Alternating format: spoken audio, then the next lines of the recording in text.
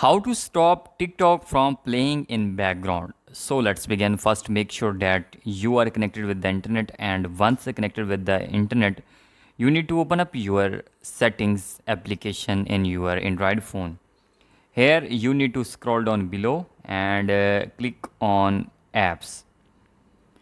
In apps, you need to find TikTok.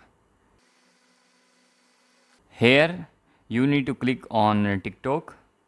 Then here you need to click on force stop, then click on OK. After that you need to click on battery option.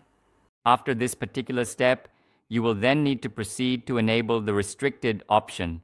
By doing this specific action, your application will effectively cease its operation in the background, and as a direct and significant consequence, you will inevitably experience notifications and other similar alerts with a noticeable and considerable delay. So in this way, you can stop TikTok from playing in background. Subscribe for more technology content.